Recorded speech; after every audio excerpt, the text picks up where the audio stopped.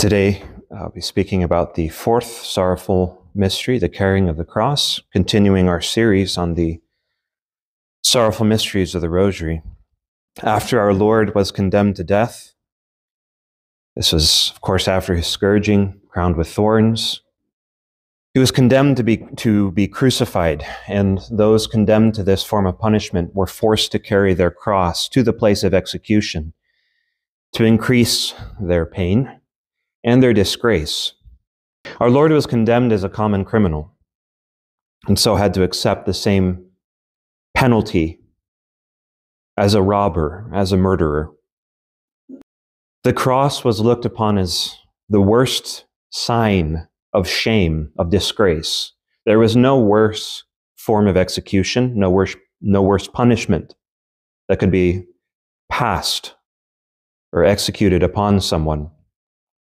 So the cross is not, as we see it today, a sign of hope, a sign of redemption, of grace, of the love of God. It was a sign of the worst form of execution, of shame. But Jesus accepted his cross willingly, embracing it, accepting it. We can picture him going to the place where the cross was prepared for him, covered in blood, the crown of thorns still on his head, his body torn from head to foot from the scourges, his face covered with spit and sweat and blood.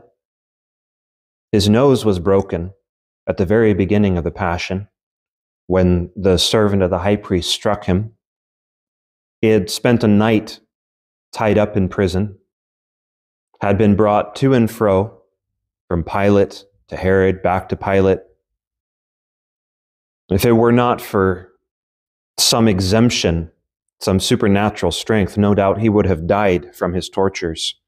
But coming to the place where the cross was prepared for him, he did not shirk the cross, but embraced it. Though it was the embodiment of suffering, of shame, he looked beyond the external, the visible, the temporal, and saw beyond it the will of God, the will of his Father. This cross was to be the instrument of salvation for mankind, a future badge of honor, the symbol of all who would follow him. And so he embraced it. St. Andrew, the apostle, following the example of Christ, when the cross was prepared for him, for he suffered crucifixion as well.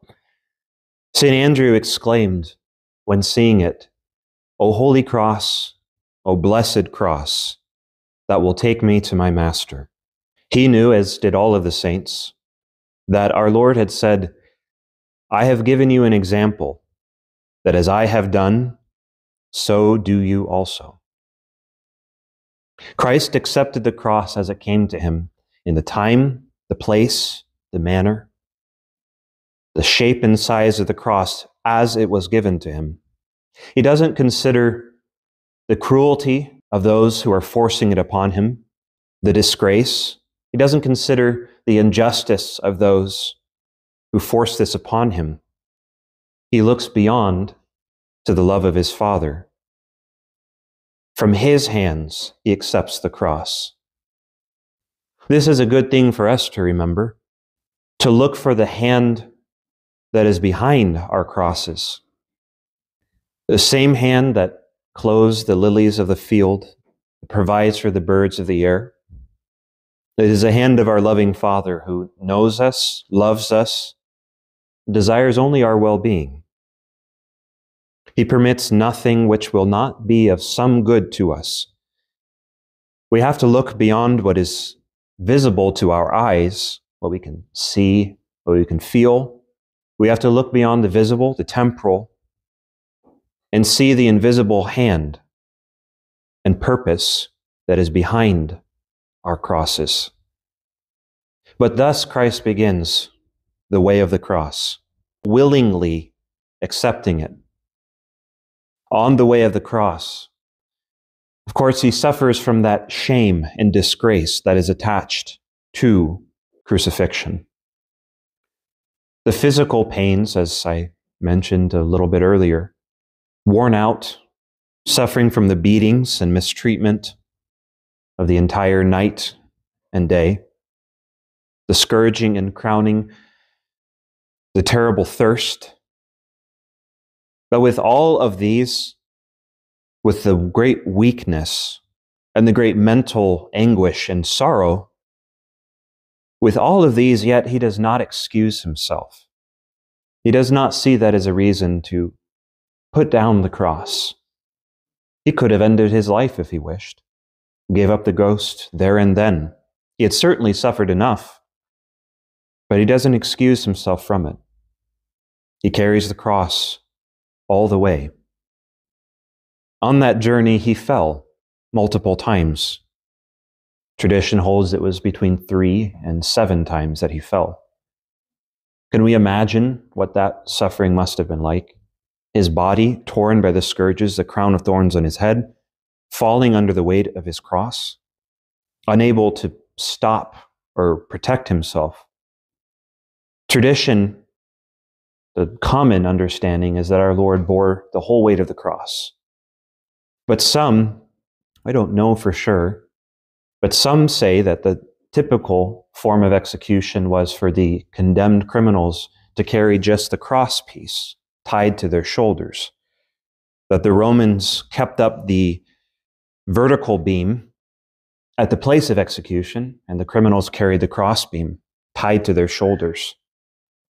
We don't know if this was the case, but if it was, yes, our Lord would have had less weight to carry, but in his state, that would have been enough. But the falls may have been much worse, because with his hands tied to the cross, he would have fell right on his face. No way to stop his fall, slow it down, protect himself. He would have fell straight on his face, the crown of thorns still on his head. Either way, we can imagine how painful these were. But with each fall, no matter how excruciating, he rose and carried on. This he did for our encouragement, because there's nothing so disheartening or discouraging on the road to heaven than our repeated falls. We make resolutions, and then shortly afterwards, we fail and want to give up and just stop trying.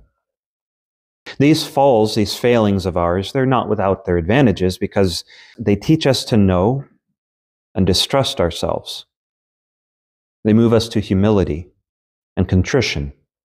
So in that sense, even our failings have their advantages. But if we, as the natural inclination is, if we give in to discouragement, that does more harm than the fall itself. Because discouragement springs from pride.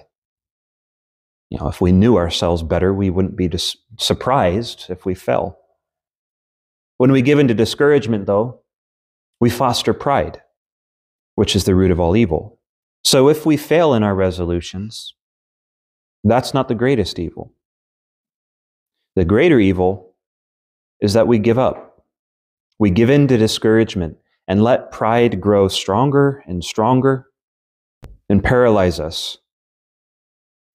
We may already know this, but still, it's hard not to give in to discouragement. Our Lord knows this, of course, and so he allowed himself to fall repeatedly in spite of the horrible suffering.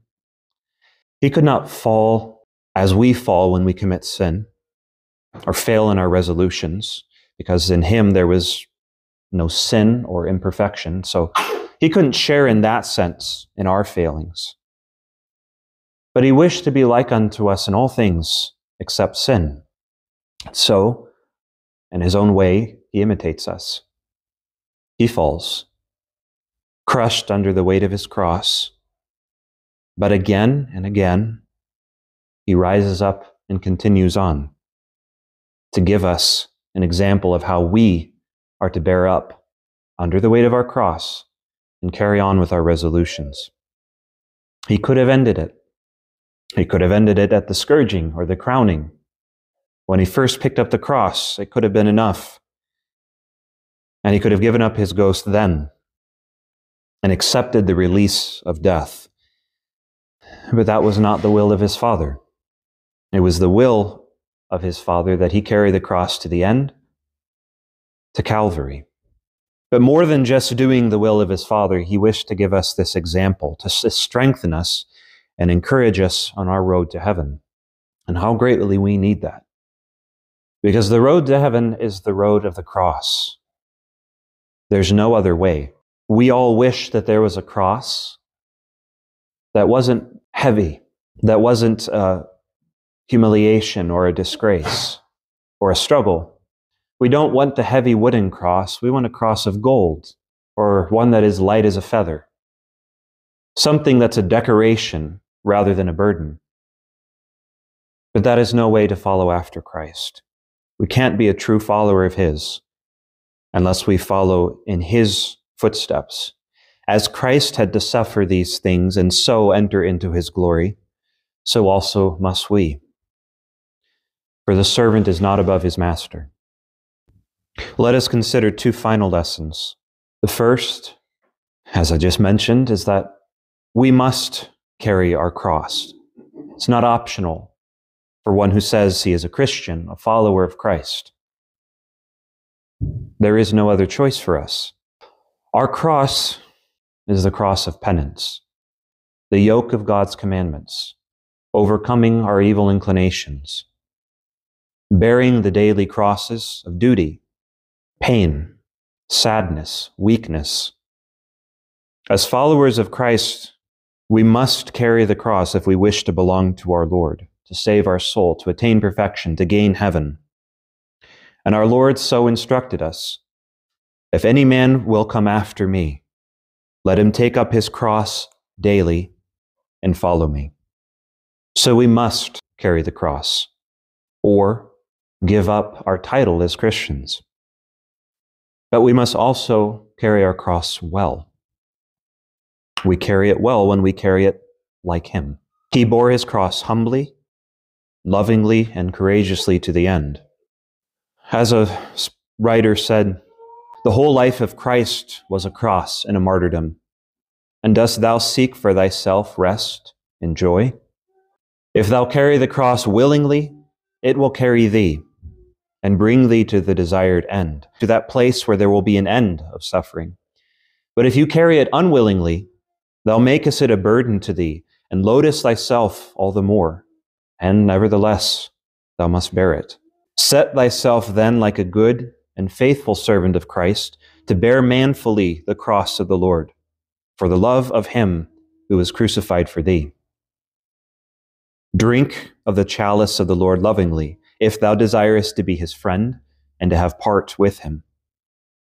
And remember, no one is fit to comprehend heavenly things who has not resigned himself to suffer adversities with Christ. May the thought of our dear Savior suffering on his way to Calvary strengthen us to carry our crosses, following in his footsteps. Remember to look beyond the humiliation, the suffering, the annoyance and irritation. Look beyond what you can see and feel, what is temporal, and look for the hand behind the cross, and look at the love of our Lord and our Father, who has prepared this cross for you to follow in the footsteps of Christ. In the name of the Father, and of the Son, and of the Holy Ghost. Amen.